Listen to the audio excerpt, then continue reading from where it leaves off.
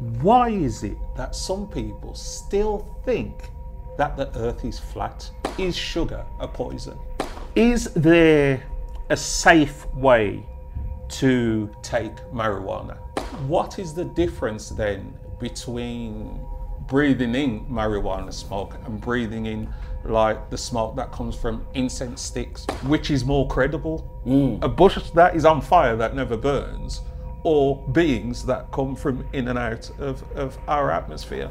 No deacon, pastor, priest, imam, rabbi has ever said, ask me anything. I'm based in Birmingham in the UK, and I'm currently studying the Wu-Sabat doctrine and our way of doing things, our culture.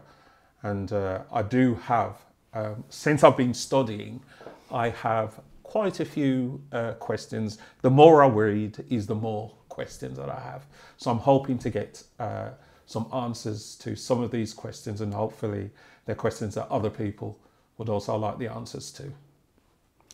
Hey, Rahubat, I'm Sakin. I'm one of the student teachers of the Master Teacher, and we do our best to try and answer questions that anyone may have regarding Wu-Sabat. You know, we say, ask us anything. It's actually a pleasure to meet somebody else who's a fellow Nuwapian, Sabian. How long have you been a Sabian or Nuwapian? Like how did you first get into the culture?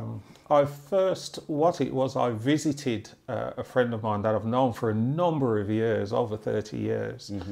And I went to his house, and I think I went there to repair a computer of his because my background is computing. And he just happened to be playing one of the True Light tapes, I think it was. And I said, and I heard the Master Teacher speaking, and he turned it off, and I went, no, don't turn it off. You know, keep playing it. Yeah, and I said, who's this guy? You know, where's he come from? And then he explained to me, and I says, well, why didn't you tell me about this before? And he said he thought that I would laugh at him. Okay. That's the reason why he didn't tell me. And I says, no, this is really interesting, you know. And I says, have you got any more tapes or anything like that? And he borrowed me a tape, and I went back to him and I said, have you got any more? Yeah. And that's how I got into it. And that was, wow. That's around, it's more than 15 years ago. Oh, wow. So yeah, because that was actually going to be my next question in terms of how long ago was that? 15 years ago? Yeah, it was about maybe a bit more than that. But, you know, I sort of got caught up with, you know, living, and I sort of came out of the doctrine for a while. Well, not necessarily came out, but I just sort of occupied myself with other things. And then I realised that, you know, I still wasn't getting the fulfillment that I felt I needed. Right. And I think I went online, and I heard something about, for those brothers who are outside, come back, right? You know, and so I thought, you know what, I need to get back into, you know, and so in terms of why did he think you would laugh at him? What was it about what he was playing you? Why he thought you would laugh?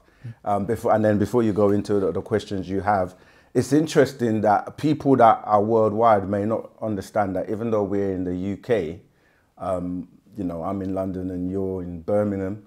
You're Brummy, as we would say. Yeah. And the distance between, you know, London and Birmingham and the other cities, because I think people that are not familiar with the UK might think, you know, we're just all in kind of closer proximity. So if you could just, tell us a bit about how Birmingham is, and before that, just what was it about what he was playing, why he thought you would laugh at him? I can understand why he said it, because I'm the type of person who will take the mickey out of you. Yeah. If I see an opportunity, I'll jump on it. Yeah. And it wasn't like nasty kind of, you know, in that kind of way. But if I saw an opportunity, I'd be on it. Right. And, you know, a lot of the time he didn't have an answer for what I was saying, you know, and, you know, it was never meant in malice or anything like that. Right. But he honestly thought that if he mentioned that to me, that I'd just really go to town on him. I know you're saying mention that. I'm trying to get what that is.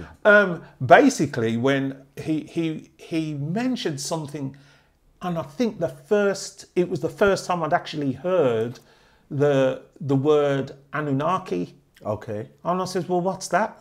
Right. And then he went on to explain what that was. And I says, well, really? And then I wanted to know more. Right. You know, and Yeah. it just went on from there. And it was like, I think there was a movie, I can't remember the name of the movie, but there was this robot that kept saying, more input, more input, more input, more input. And Right. I was like that. It was Yeah. like, it wasn't enough. And The more you got, the more you wanted. The more, and it was like that. And it's, you know, what about, there's books and scrolls and things like that. And I started buying those. Right. And that's how I sort of became engaged in the doctrine. And how is it received in Birmingham? It varies. It varies. And I mean, I've done some propagating, going out onto the streets, and most of the time it's fine. You do get the occasional person that, you know, is very you know, who opposes it, you know, and you know, will say derogatory things and so on and so forth. But on the whole, people are just curious. The fact that we're standing there, you know, like similar to the garbs you're wearing, Yeah. people, when they see that, they sort of like, well, why are you wearing that? You know, it's sort of that sort of thing. Yeah. You know, so there's not as many members in the Midlands area, as we call it, because we're far away from the sea where I live. Right. I think the nearest we are to the sea is about 2 hours. And from where I am in Birmingham to where we are here is about a 3-hour journey. Right. If, you know, to give people an idea of the distance. Yeah.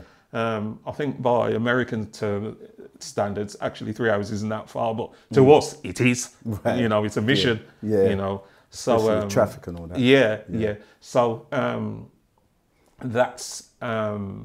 You know, I was a bit disappointed because it seems that at first that people were really spent more time criticising the doctrine rather than, you know, asking questions because of things that were out there and that the media put out and other people, and it was kind of frustrating. So I felt that's why there wasn't so much of a take-up as there is in London.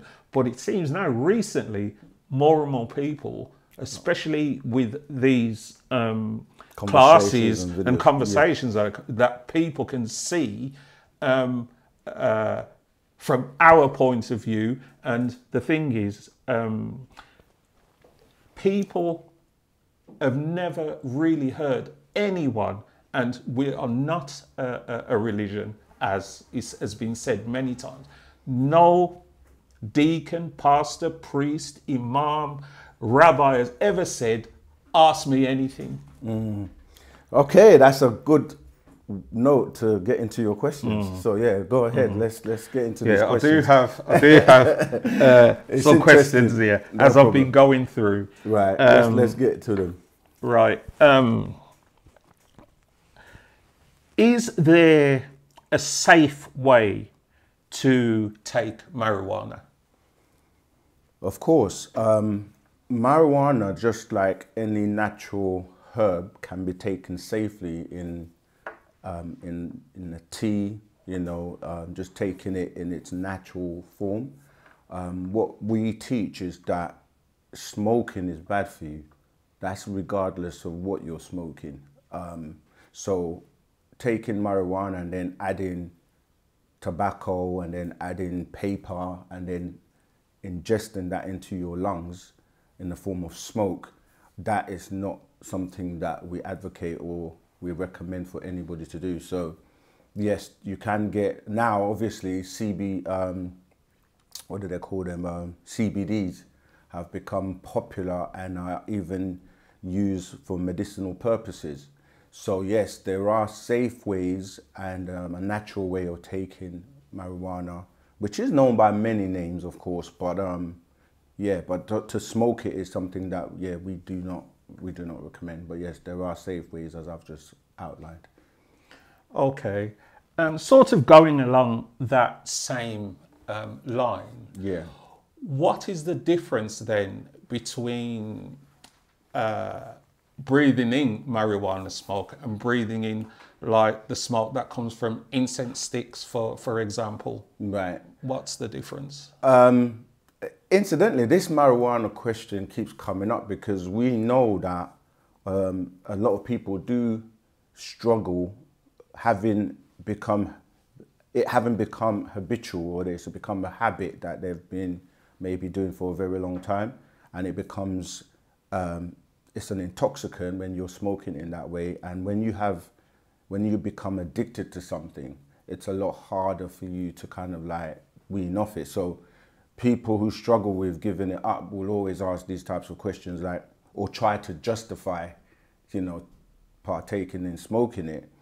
Of course, natural nature, which is becoming harder and harder to find, especially in cities where, you know, there's a lot of pollution and so on. So the air we're breathing at the moment, especially in like I said, in cities and places where a lot of cars and fumes are in the air, it's harder to breathe clean air.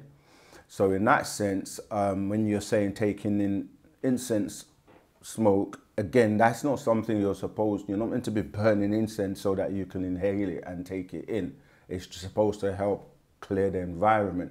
It's like having an air freshener. Of course, the air fresheners, you know, they have chemicals and things that are bad for you. So, but ultimately, yeah, incense is not really for you to burn to take it in and smoke. So that kind of, in terms of your question, it's not the same as we've taken in the smoke of marijuana. All of the passive smoking, that's what you're really referring to, because you could be just walking down the street and somebody else is smoking, and even vaping now.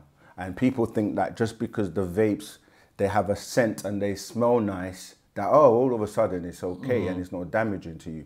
But what you're not realizing is that there are tiny, tiny particles in all the air that you're breathing, in terms of how polluted it is, whether it's from cigarette smoke, vapes, incense, stick burning, marijuana, or whatever. So you have to really struggle to breathe clean air. And this is why we recommend that you should spend time in nature, you know, go to the parks, go into the woods, the forests, where there's going to be cleaner oxygen, which is coming out from the plant life, the plantation, and away from, you know, like the cities, from the, you know, the carbon. There's a lot of metals in the air. Even the chemtrails that you see, there's a lot of ions and metals in there. So it's a very good question. You should really practice breathing exercises.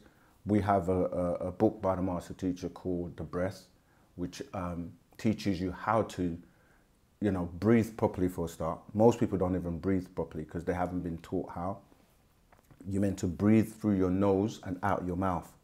But most of us haven't been trained in that way, so we just breathe in and out through our nose a lot of the times. And the whole point of air and breathing is supposed to prolong your life, because there's actually energy or source in the breath, referred to as the sakam.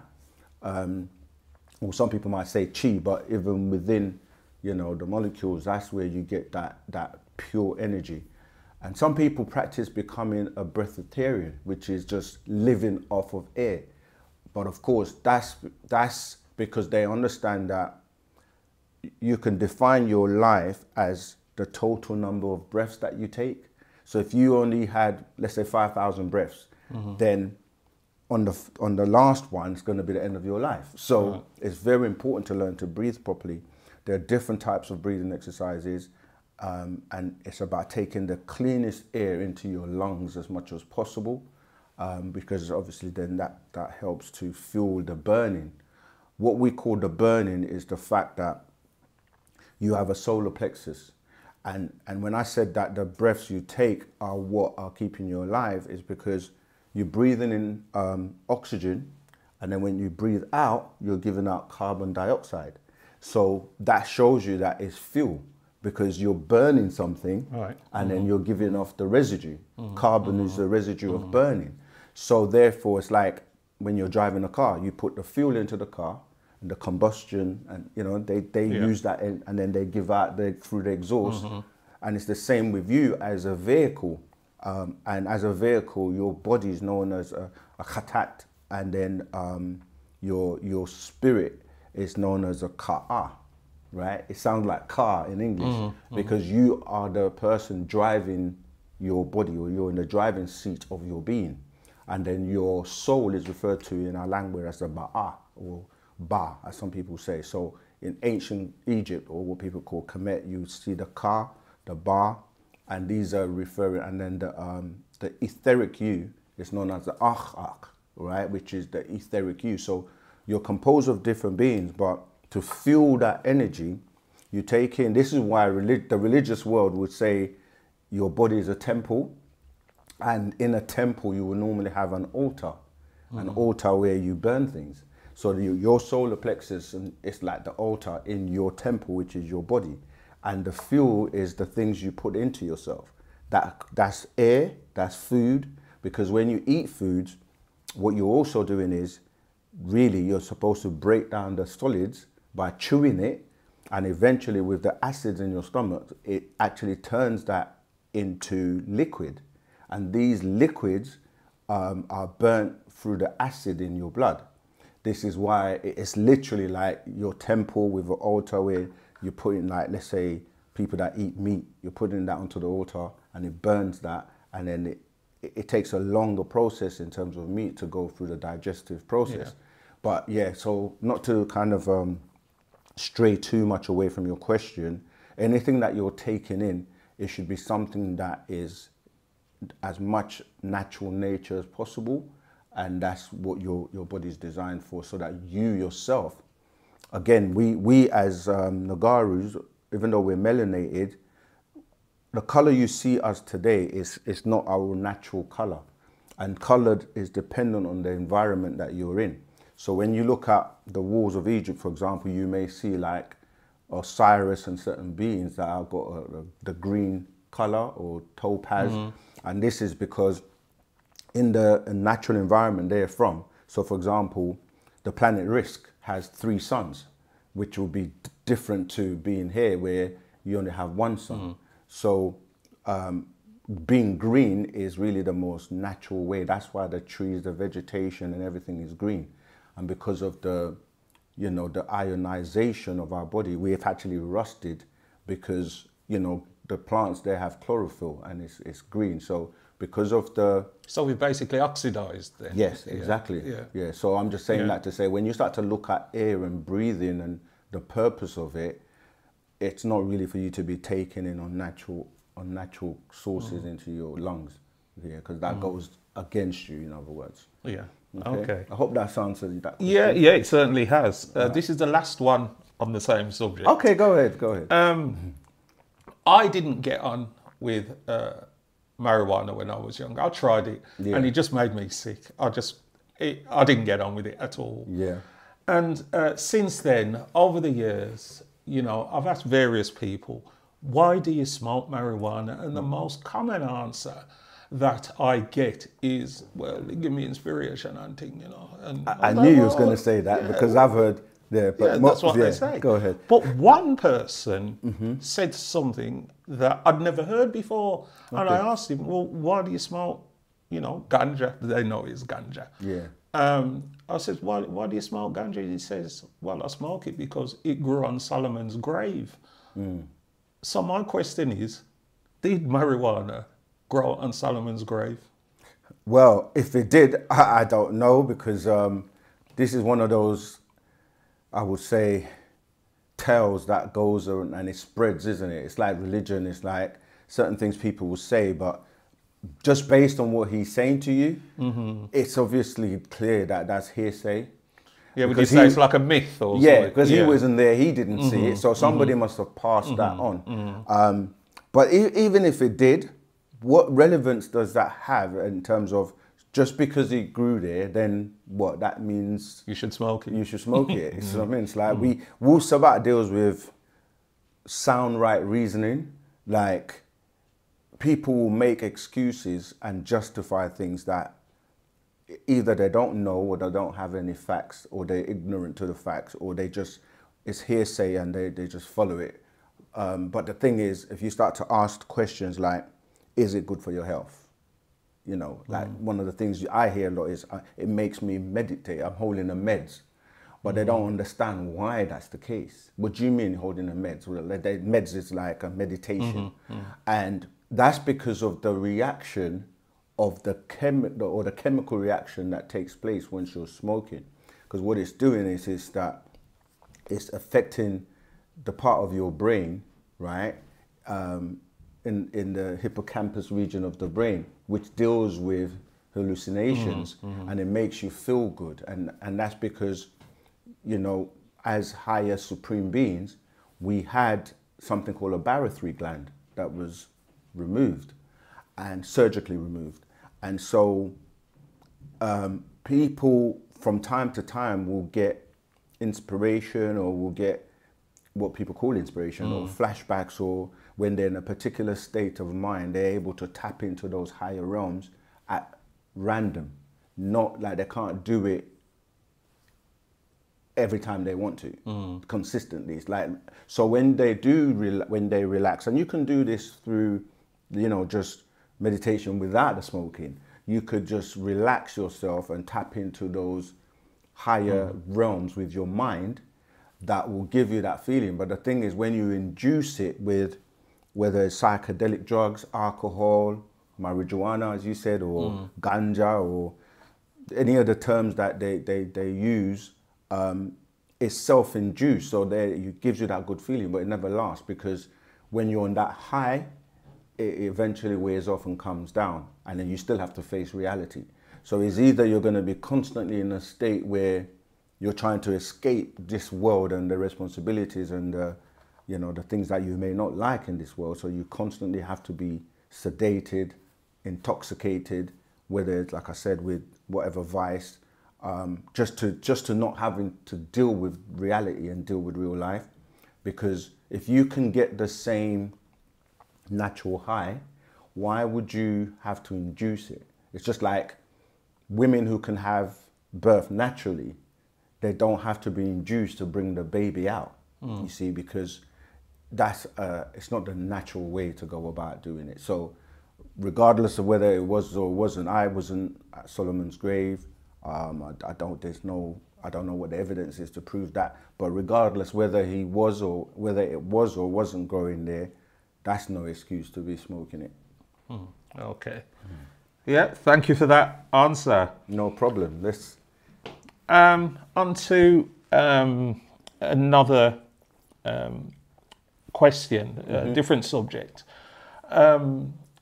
There's a lot of talk and debate about sugar, and most of us know now that there are or can be issues with sugar. My question is sugar a poison?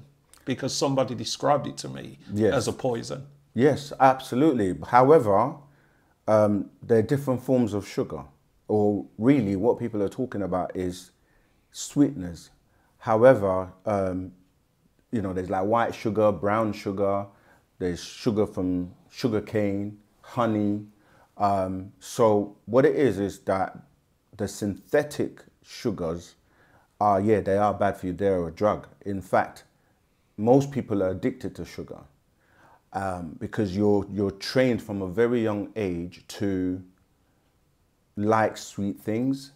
And even the master teacher, Partner Babianun, Dr. Malachi Z. York, also explained to us, he said, the first thing to do to eradicate the problems you have is to stop eating sugar. Stop eating sugar. Yeah. And then somebody asked, and he said, and the second thing is stop eating sugar. Because it's one of those drugs that most people are addicted to and they don't know that they are. because it's been normalized from the time you're growing up. If you think about how much sugar people intake, because in the morning, for example, if you grow up in the West, you may have cereal and have sugar in the cereal with a cup of tea with sugar. And then you might, when you go to work, you'll have tea breaks and you'll have sugar. And every time you're having a cup of tea or a coffee or whatever, you'll put in 2 or 3 teaspoons of sugar into the drink. You do that, let's say you have 6 teas in a day, and now multiply that by a week, a month, a year, you see how much sugar we're taking in. That one is synthetic, because most white stuff, like white sugar, it's like the goodness has been removed to make it, it's like white rice, white sugar, white flour, white bread. It's almost like the natural nutrients have been bleached out, and what's left over is what you're now taking in. So the best thing to do is to try and replace the sugar with fruits, with honey, you know, natural honey. Because even with the honeys now, most of the honeys you get in the supermarkets, they're laced with sugar.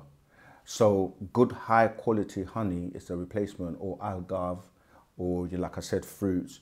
And you know people are addicted to sugar, because when you give them something that is bitter, they go, they can't take it. So, you know, those of us who grew up with our parents giving us bitters and things like that, you get used to it, so you don't feel that effect of ugh.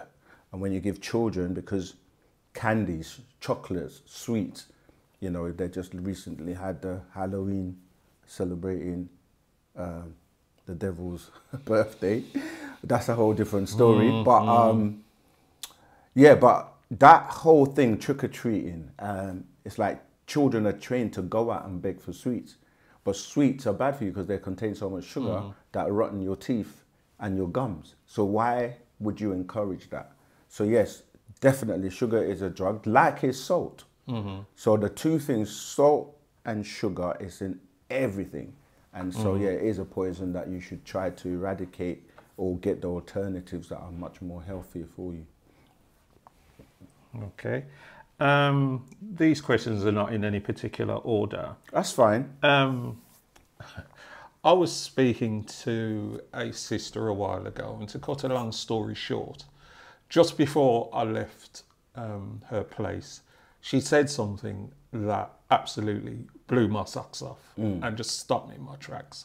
What did she say? My question is, Yeah. why is it that some people still think that the earth is flat? That's what she told me. Yeah.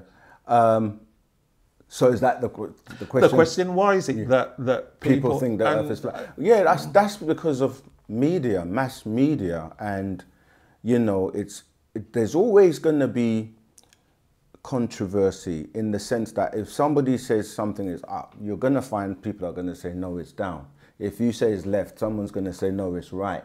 And this is done to persuade people to follow something without proof or evidence, right? Wu-Sabat, we go on about facts and evidence. And for us, knowing that we have a teacher, a master teacher, that explained to us that he comes from somewhere called Planet Risk, right? In the 19th galaxy known as Ilion. And at first, this might sound like crazy to people. And like, how do you know? How can you prove it? And because of that, for a Sabian or Nuapian to say that the earth was flat, and this is another thing as well, I always try to clarify what people mean when they say the earth is flat. Because with facts and knowledge and reasoning, okay, if you say the earth is flat, this surface to me is flat. Okay, let me finish and then you can come in, right? This is flat. So first of all, the part of the planet that we're calling Earth, not the water part, Earth, has mountains, so it's not flat, right? Just on a basic, simple level, the Earth is not flat, because you have regions that are up and those that are down, and then some of the land goes into the waters, deep into the oceans. So you're more seeing this kind of thing, and the land mass is only the bits that you're seeing coming out of the water.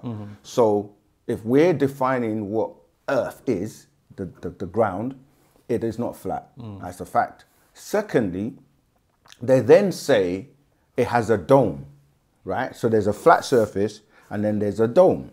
A dome is something that is cylinder, right? It's like it's got a curve.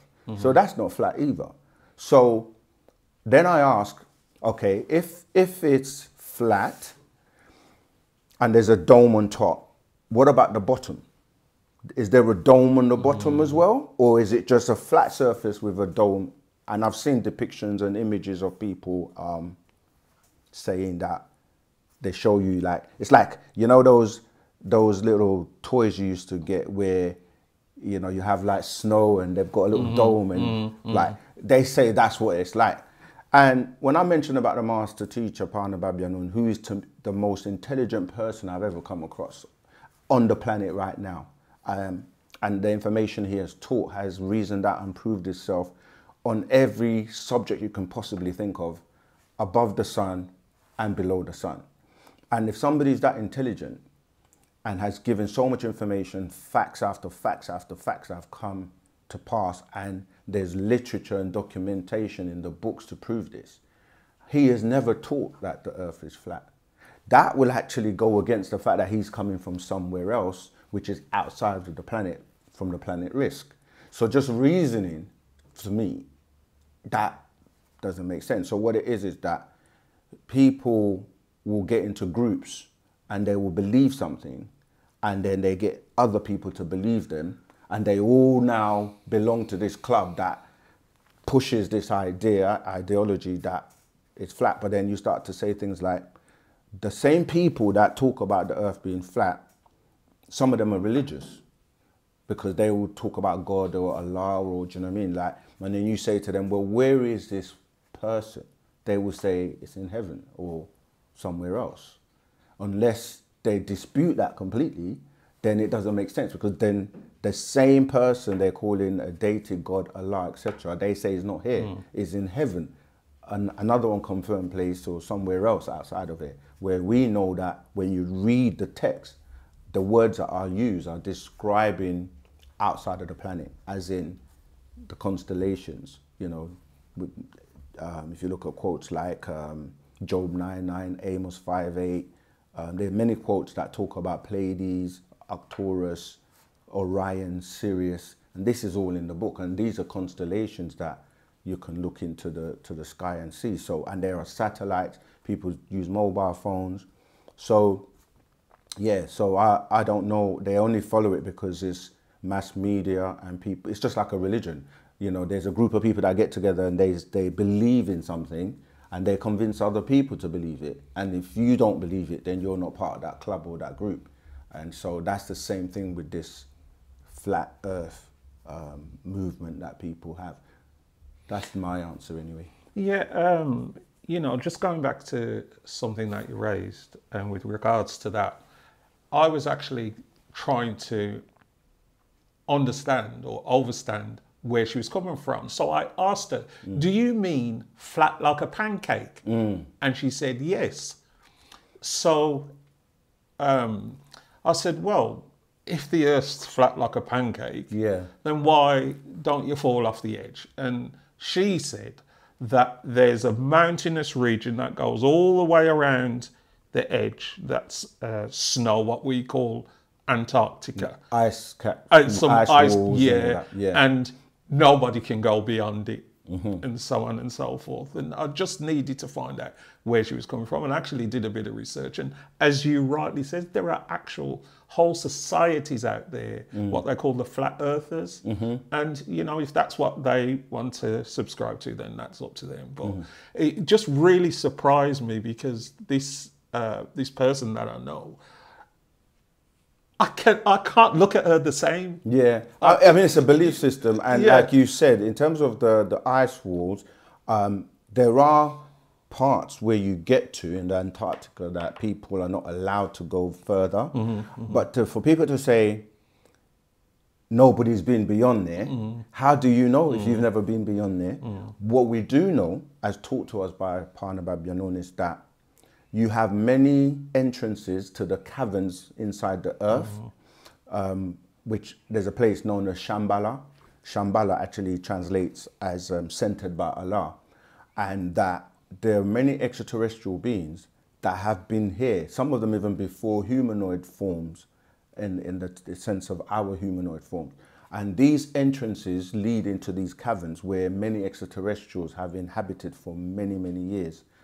Some of those are like the Teros, the Deros, the Duanis, the Danakil, the Flugerods, so many different species. And that people have even ventured into this subterranean world. Admiral Byrd, for example, yeah, who was he was an army. He was flying a plane, and he lost his way and went into the caverns. There are many entrances. Some of them are like, you know, where the pyramids of Giza are, in South America, in different parts, and Antarctica as well. So, and many people see crafts come and go into the seas and go into the subterranean world. And so, obviously, some of these extraterrestrials have made pacts, agreements, and treaties with world governments to remain anonymous, and they coexist and live. So they're guarded, these entrances are guarded, and certain walls, or, you know what I mean, blockages are there to prevent people going, because obviously if people were to really, and it's starting to happen anyway, many people are sighting extraterrestrials, many people are sighting crafts going into the water, coming out of the water. And so, yes, if a lid has been kept under it for so many years, and recently, you know, disclosure and certain things are starting to talk about, they call them UAPs, unidentified aerial phenomenon, and before it was UFOs, unidentified flying objects. People have seen many types of beings. Oh, Sasquatch, this is another one, which is known as Bigfoot. People have seen. You know, there are many, many, many incidences around the world, globally, by different cultures, different people, talking about these things now. So yes, that is one explanation of people not being allowed to go beyond certain places. Even Hitler was obviously very active in the Antarctica, as you know, and he was in contact with beings known as Pleiadians, and he was in contact with a witch called Madame Blavatsky, who was a channeler that was able to channel and speak to these extraterrestrials. So it's a very well-known fact that these things exist.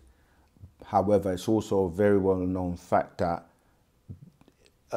it's been made to seem that if you talk about these things, that you're crazy. If you talk about, they call them aliens. Oh, you must be losing your mind. And as time has gone on, it's become more and more available to the public.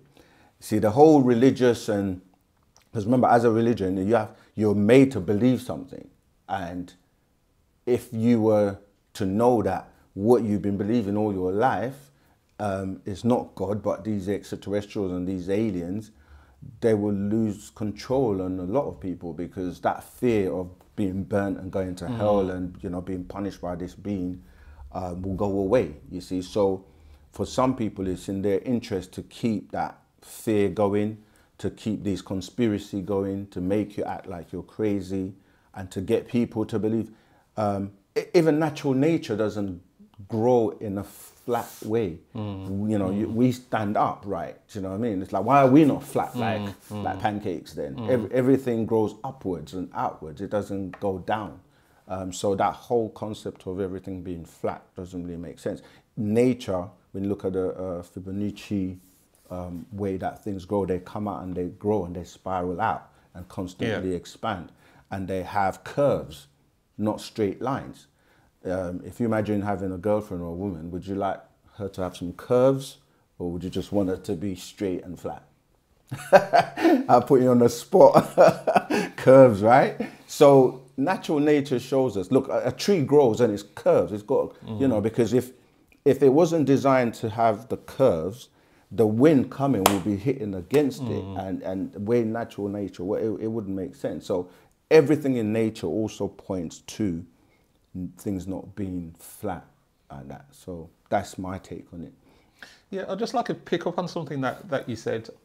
Sure. You know, you have, especially, but not exclusively, Yeah.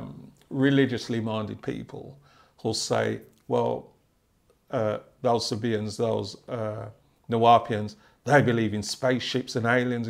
And these are the same people that say that a man spoke to a burning bush and it spoke back. That's fine. You know, Yeah, you'd have exactly. to ask the question, which is more credible? A bush that is on fire that never burns, or beings that come from in and out of our atmosphere? But it's funny because even in their own texts, in their own books, like you say, they say, this is what we ask them, is this God, deity, Allah, whatever, is he seen or unseen? Is he everywhere or in one place? Is he everywhere and nowhere at the same time? Is he a light? Is he a person? Is he a woman? Is he a she? Because when you're using sound right reasoning and you start asking these questions, it does literally become a joke, because they will tell you in one section that he can't be seen. And then in another section, you're saying he's seen as a burning bush. And then you say, is this burning bush something that burns forever? Because if you're burning is the consumption. You need Of something fuel to exactly and to oxygen. burn, and then Yeah, it will burn yeah. out. So, what type of fire is this? Because fire consumes, and it needs oxygen to consume whatever it's consuming. That's just one. Then they will say he's in heaven, and you say, where is heaven? They will say up there. You say up there where? They don't know. And then you say, is that in the sky? Is that in the constellations? Is that in the galaxy? Is that universe? And they don't know. But they will just say it's there. And if you start going through the books from the beginning to the end, you're going to meet snakes that talk. You're going to find out about unicorns. There's so many things you're going to come across that they can't prove that exist. And when you start to question their God, question their deity, the fact that 1 minute he's seen, the next minute he's not, no one's supposed to see him, but then I can give you quotes where he's walking, he's talking, he's jealous, he's having emotions, he's angry, he's wiping people off of the face, he's causing floods, he's doing things, and then the next minute they say he's all loving. And then you say, why did he create the devil? They say, no, he didn't create the devil because the devil was once an angel. And then you're like, well, who gave the angel the ability to think to be evil, or to give him the power to become evil? Because they say God created everything and he created the angels. And they say God can make the angels, some angels are just good, right? Which they say are seraphims, right? Or cherubims, and then others are bad. So there's good and bad angels. There can only be one or the other. But then in Islam, for example, they will say Iblis, which means he rebelled, he went against something that Allah told him to do. Well, how can he have the power to do that? Because they say he was asked to bow down to the new creation of Adam and he refused. Right, how? And if God can snap his finger and change things, kun fayakun, or let it be and it is, why don't he just do that and get rid of evil on the planet? See, what it is Hollywood. It's these Pleiadians that gave you religion, and they made themselves the gods and made people fear them and made people believe this belief system, and it just got remixed and remixed and remixed over the years. When you talk about the Pleiadians, who do you mean? Because some people might not know. Oh, right. So that's a species of extraterrestrials, that the ones I was mentioning that met with Hitler. They're blonde hair, blue eyes. Their leaders called Ashtar, or there's an Ashtar command, and they literally were responsible for the gravitation of the Adamites, yeah, who look like them. This is why in the biblical writings they will say, let us make man in our image and after our likeness. And then you say, well, that must be a specific species of people, because if we're all made in the image and the likeness of the same being, why are we different complexions, different colors, different hair textures, different blood types? So, you know, it doesn't make sense. So it's actually talking about a specific group of people, these Pleiadians, who are blonde hair, blue eyes, and they were making or grafting or creating a being to look like them, just like other beings on the planet who also have their origins from their ancestors, you know. So you have the major races on the planet all tying back to these beings. And I mentioned earlier on that some of these beings came here and they settled in the world, under the seas, in the caverns. Some are still in the skies, but they can camouflage themselves. And so in the caverns, these beings, like I said, the Teros, those are the ones that have the cone head. They come from Jomon, and this is tying into like the Chinese and the Asian, the Orientals. Then you have the Natharu, or their descendants became known as the Donakil. That's our ancestors, and they're like us. They look like us. They're brown and have woolly hair.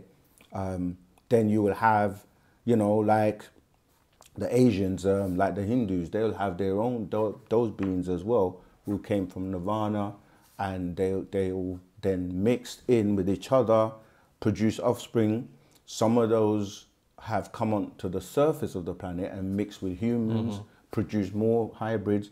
So there are so many different beings and species on this planet, both in the seas, on the land, in the air, and above, in terms of the different constellations and so forth. And they come and go, and they pass themselves off to different cultures.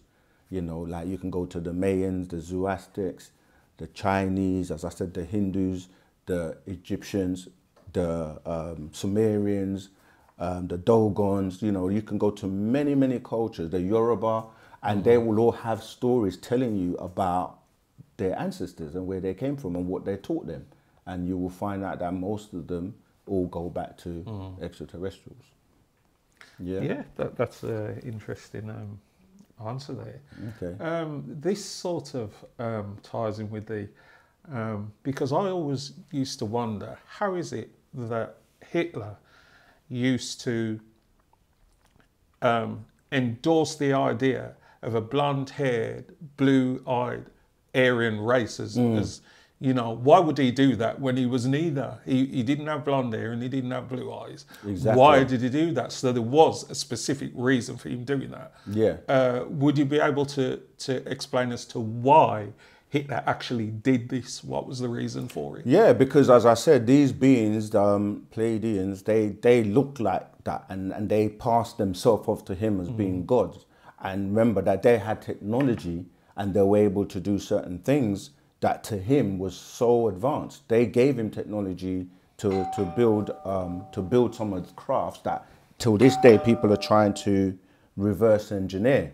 And so to him, they were gods, and they used him. This is why during the wars, the World War I and II, he was actually trying to take over the world. And he was almost able to because of the technology and the assistance that he was receiving from. I think the V2 rocket was That's one right, of those. exactly. Yeah. The hovercraft and certain technology that was given to him. And so he looked at them and saw them as the gods. And he went about creating the supreme race, that, as he thought, the Aryan race. And so he was trying to create them to look like him, like these beings. And that's why, obviously, a lot of people know about the Jesse Owens incident in the Olympics, where he had brought one of these beings that he thought he had created.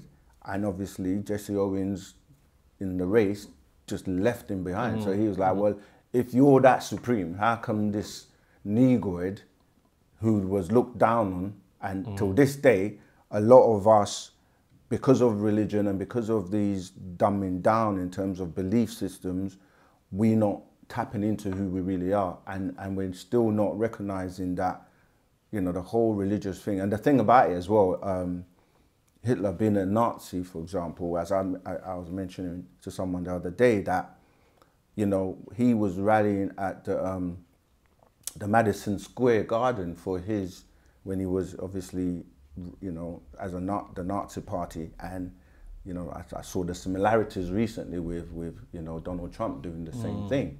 And actually saying that, yeah, Donald's kind of looking like a blonde hair, blue eyes type of being himself, isn't he? So this is quite an interesting coincidence, but if it is a coincidence. But yeah, that's why he went about doing that, because he thought that, you know, he thought they were gods. They passed themselves off to him as being gods.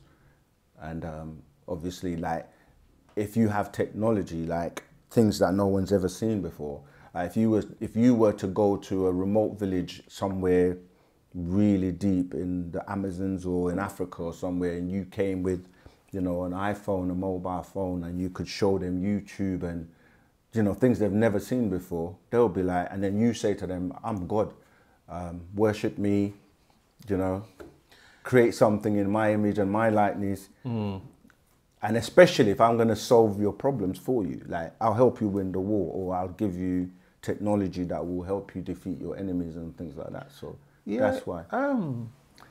You sort of reminded me of an episode of Tarzan that I saw many years ago, back in the 70s, where there was a man that went out into the jungle. Yeah. And there were rumors that there was this god in the jungle. Right. And fire came from his hands. But to cut a long story short, he was considered a god by the local tribes of people. Yeah. But it turns out that he just had 2 oxygen tanks on his back. Yes. And he was terrorizing people, saying that he's a god, and he was, Yeah. you know, and he ended up actually setting himself on fire in the end. Right. You know, it's sort of, so I can see how, you know, obviously if people aren't used to seeing something like that, then I can see why Hitler would see these people as gods, as those people in the movie saw his brother. Just like, you know, in The Wizard of Oz, everybody thought that the actual Wizard of Oz was some great, you know, supreme being. Yeah. And then it turns out when the dog pulls back the curtain, it's just some geezer, you know. Exactly. With all, this is what's happening. They're pulling the wool over people's eyes and passing themselves off to be, you know, these beings, and like you can see the characters of them are like normal humans, because like God saying, have no other one but me, like I'm a jealous God. That's just showing you that's human emotions. Like, how can you be jealous of your own creation? Like, what do they have for you to be jealous of if you are the one that, you know, created everything and everyone? And like, why do you need to be jealous? And that's because they're different. This is where you get words like Elohim, cherubim, seraphim, and you will always find the good and bad, God, the devil, and they have to be opposites, because if not, you being a person who has those emotions, you can relate to that, you see. So it's almost like, well, I can understand why when everything is good, it's God that does it. When everything is bad, it's the devil that does it. But, you know, it's the two natures, the polarity between the two, and you're the one in the middle where you can decide. This is where that whole thing about free will doesn't make sense either, because they will say you have free will, which was given to you by this God, this creator, but then you can only use it in the way he says you can use it, because if you don't, then there are consequences. You're going to hell. It's like, what kind of choice is that? That's no choice. Multiple choice is no choice. Yeah? Yeah, choice, no choice masquerading as choice. Yeah, exactly. Yeah. Right. I have another question. Please, right, you said in one of the previous classes online, just recently, the last few weeks, that our objective as humans is to go back to, or to raise ourselves to see to the supreme beings that we once were. And we have the opportunity to come back to this planet over and over and over again until we perfect ourselves, so that we don't have to come back here, and that we can go to the next realm and perfect ourselves there, so that you can go to the next realm, so that we never have to come back. Now, if I remember correctly, you said that we can come back up to 24,000 times, which sounds like an enormous amount of chances, you know. My question is, would there have been anyone that's done it first time and not have had to come back 23,999 times? Right, excellent question. The thing is, you have to remember that everything is levels, right? people who don't agree to that, if you look at the way the world is run, there's always, like, even in a company, you'll have like a CEO or, you know what I mean, the president or whatever, and then you come back down, you've got the management, then you'll have the workers, and then you'll have the laymen, right?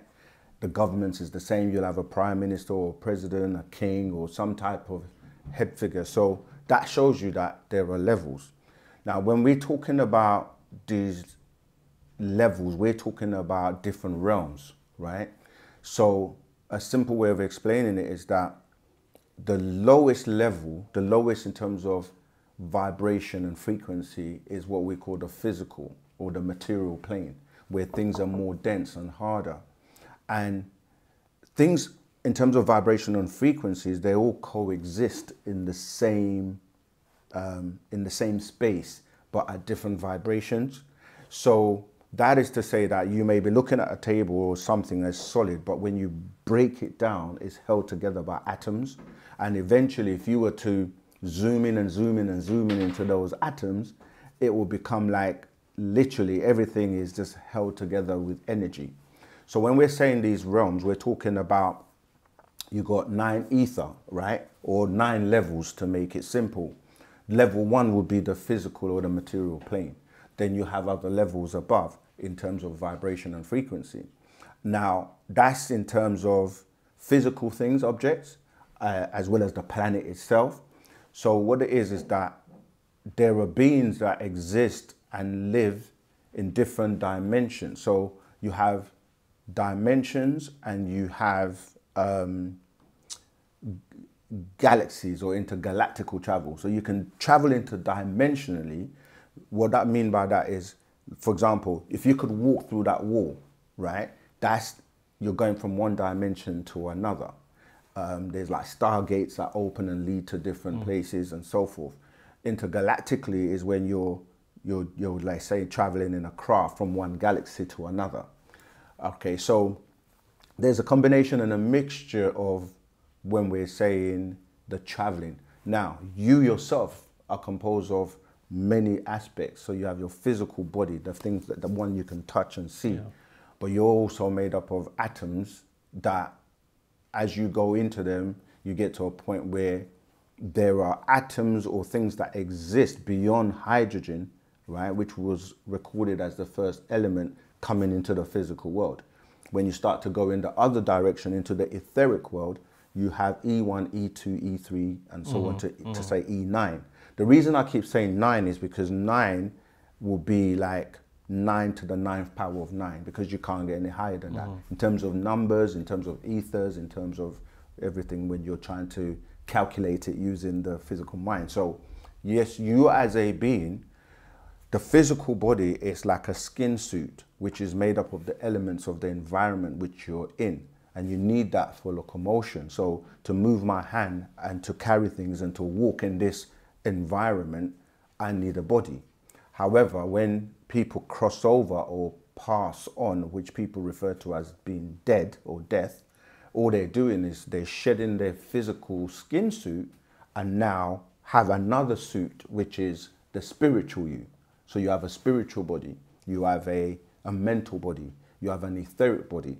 So in terms of coming back and transcending the different levels, so the 9 ether will be the highest. Not everyone can attain being 9, just as not everyone can start off working in a company as, not to be derogatory to anybody who's a cleaner but or a janitor. It's like you can start off at the bottom and work your way up to being the CEO or even the owner, right? But not everyone can do that.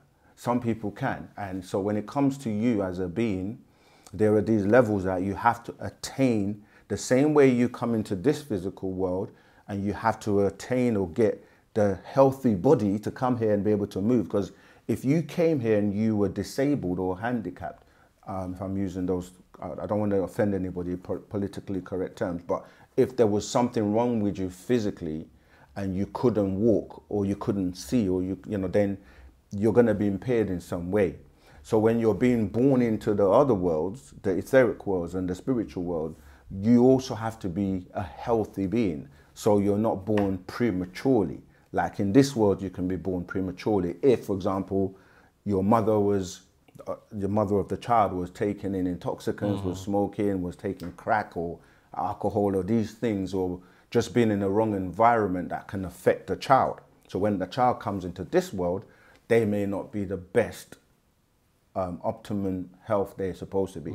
When you're being born into the etheric world, you also have had to amass or generate enough energy, for lack of a better word, that will carry you to the next, so you can have an existence in that world. And when you don't, then you can come back again through wormholes or portals, which is that energy part of you comes back again, and it comes back through the next parents that you're going to come through. And the reason is because you're getting another chance to come back and fulfill what you didn't do, to amass that energy to help you move on to the next realm. So you'll come back and you learn another lesson, and you go through that life, and you keep getting these chances. And you were right, it's 24 times to 24,000 times. That's the amount of times you have to correct and perfect your being. This is why, even in religion, it's all about you're being tested, as they put it, to do good so that you can go to heaven, or to perfect your being so that, you know, you can be allowed into that community of beings that are supposedly in that place called heaven. But in this instance, it's about you going into the next level. And eventually, if you do keep climbing, then you go back to what, in English, the easiest way to explain that is called all, A-double-L, right? Because all is all, and you can only say all is in English. In our language, that's part all, because it's obviously English is limiting in terms of when you're trying to explain certain things, because it's really a dialect made up of words from different dialects or different languages. So sometimes we can't express in English what we're trying to convey from, you know, say our language, but Pa'ut means the all expanding. And so everything is a part of all, you see. So this is what's happening. You're coming back over and over again so you can learn to perfect yourself, so you can move on to the higher realms. And fortunately, if after 24,000 times, 24,000 chances, you still haven't got it, then you dissipate, which basically means that because energy can't be destroyed, so you're not able to have the opportunity to transcend these realms and have different experiences in these other realms, which will be as real to you as this one is here, with people you know, your family, and people that are on those realms as well. See, sometimes people do visit these realms in what they call their dream state, or they will get visions, or they will have an experience which they will call a dream. And then when they wake up, they're like, I went to this place, I saw these people, I did this and I did that. Not all dreams are that, because some dreams are just things from your subconscious mind, things you've watched on TV, you know, books you've read, stories you've, you know, maybe have been told since you were a young person. So it all depends. I mean, this is why Wu-Sabat is here to teach you the right knowledge, right wisdom, right understanding that leads to sound right reasoning. So when you come across a situation, or when you're speaking to people, or you have an experience, you're able to now, instead of people thinking you're crazy or you're mad, or, you know, you're able to now reason it out to a point where it makes sense, where you will know for sure this experience was me receiving a vision, or this experience is just crap that I have to purge out of my subconscious that I've been storing, that is just taking up space. It could be a horror movie or some type of trauma or something that you've been through. So there are differences, and this is why Wu-Sabat, by way of Partner Babyanun, the master teacher, Dr. Malachi Z. York, he's able to teach us about the world where he comes from, these other worlds, these are the beings, these are the extraterrestrials, where people are, because he's also a channeler, and he can channel, not possess, because people try to say, oh, he's possessed. No, he's able to, when you're possessed is when you're not in control. Any entity or someone can just possess you and take control of your vessel. This is why things like meditation and the things, practices, spiritual practices, help you to know when you're traversing these realms and these places, that you know who's good for you, who means you well, who's bad for you, who might trick you and possess your body if you leave your physical body and then not able to get back in. Another entity can get in, and then you're a different person. And people are like, what's wrong with him? He's changed. He never used to be like that, or she. So there is a lot of information, 360 degrees of physical information to be able to master this realm, the physical, the material plane. And there's another, which is the unseen world, which is 360 degrees of what people call esoteric knowledge or spiritual knowledge that you also need to know and master. And together, that's when you become a supreme being of 720 degrees, because you've mastered the unseen world and you've mastered the seen world. So you're able to navigate through both worlds, knowing exactly what you're doing and what you're talking about. And, you know, and unfortunately, those who are still on the lesser mysteries or still haven't learned to raise their vibration, raise their consciousness. This is the whole point of why you're using more of your brain, because most people use, let's face it, less than 10% of their brain. So imagine if you were able to use the other 90. And so you're able to now, you know, reason at a very high level, because your mind, we say your mind, but your mind is the communication device that links you from the esoteric or this other world, these other realms, to this world of the physical world. This is why you have to think first before you can do things in the physical world. And you have to think first to bring things from these realms to manifest them here physically. So everything starts with your mind. And your mind has to be sound, because like you were saying, if you're reading these lesser books that are teaching you things like God is a burning bush, or wrong information, there's a place called hell and you're going to go there and burn forever, or there's like all these things that they give you mental problems, in the sense of your mind is not correct, you're not reasoning correctly. And so when you come across someone who then asks you questions to see, does this make sense? They say there's a thin line between love and hate, but there's a thin line between sanity and insanity. And what Wu-Sabat does is it makes you, it gives you good mental health, so you can think properly. And that thinking then should result in right actions, because you're now, because you have to think before you act, and then you're acting properly. You see, so I know I gave you a long answer. That's fine. That's fine. But I hope, that's giving you an answer. Another question. How can we prove? I had this conversation with somebody a while ago. How can we prove that the Earth is older than the religious-minded people think? Right. Because the reason why I asked that particular question is because a sister stopped me on the street and she asked me, did you know that Jesus Christ is your Lord and Saviour? And I'm like, me? Yeah. Yes, you. And you know, and she was asking me various questions, and I asked you, where are you from, you know? And she said that she was from Church of Shiloh, something or the other. Anyway, cut a long story short, I asked her, how old is the planet Earth? How old do you think the planet Earth is? And she said, oh, it's 6,000 years old. And I said, 6,000 years old? Yeah. And she said yes. And then I'm trying to make it as brief as I can, but what I did, I explained to her how the planet that we're on now, how it cannot possibly be 6,000 years old, and God waved his hands and then all of a sudden there were birds flying around. And I actually explained to her, and I asked her to look up into the sky And I said, what's that? And she said, the sun.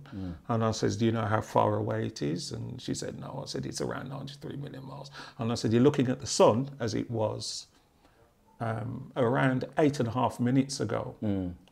So I asked her also, do you know what the Andromeda star constellation is? And she goes, oh, it's some stars in the sky. So I'm trying to make this brief, but what I said to her was, do you know how far the Andromeda star constellation is from Earth? And she said no. And I said to her that it's commonly agreed that it's around 2.5 million light years away. And what that means is the distance from there to here, it would take light 2.5 million years to reach us. Now, if what you're saying is true, if what you're saying is true, we're looking at the Andromeda star constellation as it was 2.5 million years ago. We shouldn't be able to see if God only created the earth, because it says in Genesis, and he made the stars also. Well, the Andromeda star constellation is a group of stars. We know there's no doubt that it's 2.5 million light years away. So how is it that... Well, I mean, that's an easy answer. This is religious people. They follow a club, a belief, and they've been taught the same things and they've accepted it. Even when I went to Egypt and the guides over there, everything you ask them, how old is this? They will say 6,000 years old. And that's because the birth of the Europeans that are referred to as the Adamites only go back 6,000 years old. So whenever they're looking for findings of themselves, they only go back 6,000 years old. So obviously Jesus would be one of these Pleiadian beings that is passed off in the Bible as, you know, God and so forth. 1 minute he's the Son of God, then the next time he's God, then he's sitting on the right hand side of his Father in heaven. And when you say where is heaven, they say up there, but they don't know where. So it is really just a belief system, and you have to be able to differentiate between believing something and having facts, because anthropologists, archaeologists, scientists, people who substantiate things by evidence won't say that. They won't say 6,000 years old, because even in our book, you know, Fast Track, Your Spiritual and Conscious Journey, on page 30, we give you all that the findings that have all been found in Africa, and a lot of them go back to like 7.1 million years old, which was found in 2002 AD.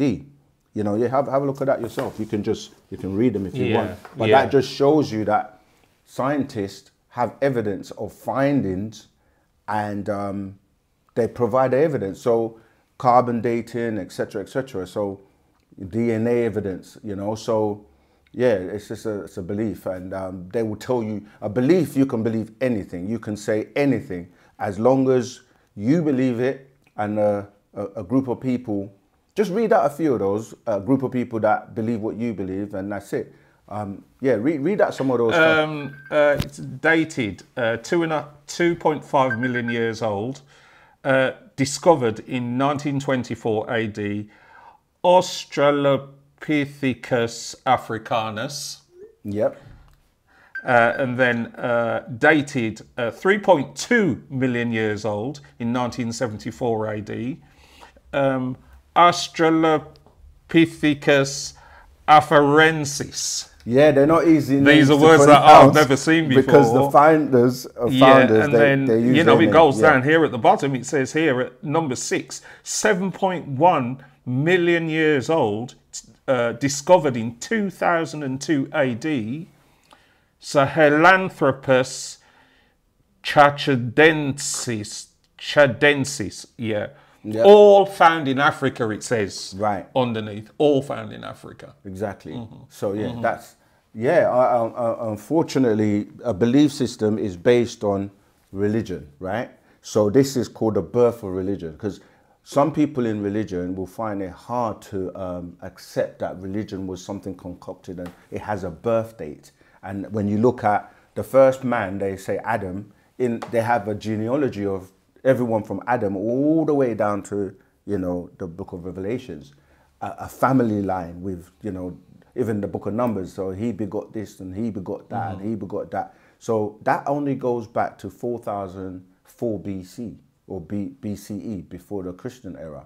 And then you add another 2,000 years to that, you come to 2000 AD, which was the end of the sun cycle as you know it, and the expiration of religion and these religious books. So that's why they always go back to 6,000 years old, because they were really talking about the birth of the Adamites, which were really these this graftation, as I said before, by the Pleiadians, who made mankind in their image and their likeness, you see. So we have a book called Is There a God? Because when you start to read, it's a question, is there a God? It's a question that one can ask themselves, and the more you start to look into that question and what God is, etc., you will start to come to questions that don't make sense, that they don't give you answers for. And that's why we're here as Musbatu of Wu-Sabat, or Sabians, Nuwapians. We're the teachers of the next 24,000 years. We're the supreme beings that are here to tell our story from our perspective, and not really by other people telling you, you are this, you're that. Because remember, it says whatever Adam named something, that's what it became. So everything you've been taught is just based on, you know, what it was named. That's why when we say we're Nuwapians, people are like, what's that? They've never heard of it. So we have to be the ones that like educate or give them the knowledge of what Wu-Sabat is and what we're here to do. And yeah, that's it. I think we're gonna have to cut, you know, because my person's waiting for me. Yeah. Okay. So if you got one last one. All right then. All right, here's one. Did humans go to the moon in 1969? Absolutely not. Not in 1969. And again, when you do the research, we always encourage people, don't just take our word for it. Look at the other people. There are people, very smart people, scientists, people that will analyze everything. They will analyze the footage. They will, you know, investigate and come up with, nah, that doesn't make sense. Such as the gravity, they say, on the moon is different to the gravity over here. So then if you watch the footage of them shooting the footage of landing on the moon, the fact that the way the camera is even placed to be able to catch you from a particular angle doesn't make sense. They talk about, we can see stars all the way from here very brightly. And then when you see that footage, the stars can't even be seen, and yet they're right next to the stars, pretty much. You see when, in terms of the gravity, when they're jumping, it's like they're hardly getting off the ground. You see the sun and the shadow. Like if you have an object here, and you know the sun is over here, the shadow of that object will not be in a different trajectory. There's so much evidence, and the people that were supposedly part of this have confessed to say it wasn't true. And you know, some of them, they waited until they were on their dying bed to just say, look, I can't keep this lie or this secret anymore, because now they think they're about to go and meet their creator, so they might as well, you know, just tell the truth. The master teacher taught us many years ago about this, and he explained, and he said, do you realize that there's a movie called Moonraker, right? The James Bond movie called Moonraker, where the same set that is in that film is the same set that was used on the footage of people landing on the moon. Wow. And when you look at it, yeah, there's a lot of things that when you do the research, you will find out. And it's like, you have to remember that to get money, to take money, taxpayers' money, the best way is to come up with a project of something like that. Oh, we're going to the moon. We're going to need billions and millions of pounds or dollars so that we can do this thing for humanity and for mankind. And that's a good way of being able to take money from the taxpayers, and they happily give it because they think, okay, this is something of benefit to us, you know. So you can just Google, research, YouTube, many people that have debunked the whole going to the moon in night. Because the other thing is the technology didn't exist to be able to, remember that to launch out of the Earth's atmosphere, you have many spheres, you know, iosphere, stratosphere, etc. And the technology to be able to pierce through that was not available back then. So you couldn't have launched a rocket that will go past these spheres like that. So that again shows that it wasn't possible. And also, as I understand it, that the astronauts, so-called, couldn't have gone to the moon anyway because of the activity in the Van Allen belt around the Earth, and it happened to be very intense at that particular time. So they would never have, you know, through the research I've done, they would never have survived that. It's just like I said, when you don't know or have information, it's easy for someone to pull the wool over your eyes. But we're living in a day and time known as the information age.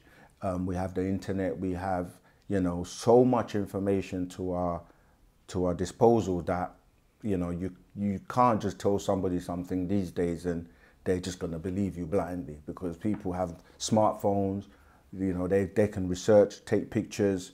Back then there weren't the internet, there weren't pictures. Like now, something happens anywhere in the world, somebody's like with a mobile phone and it's shared across the globe in seconds.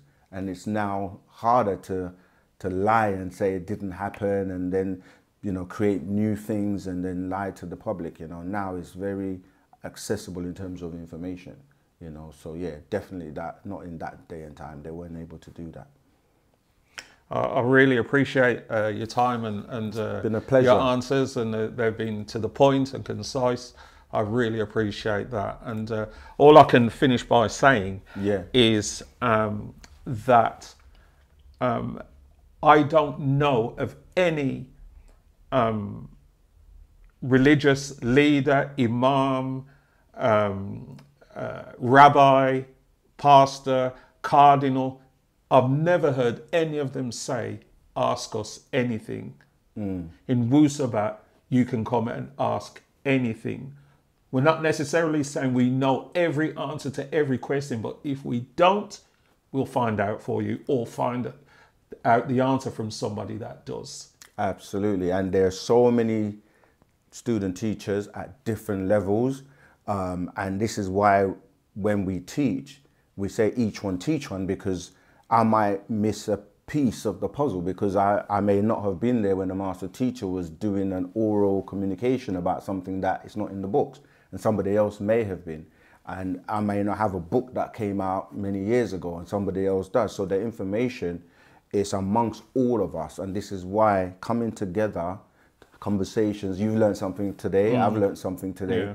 And this is why it's really good to have these conversations. And if you want to ask questions from anywhere in the world, you can video yourself 3 questions and just send them to us. You know, you can put them in osmvision.wetransfer.com.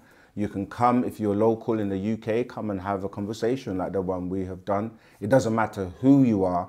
You know, it's about us all learning and growing together.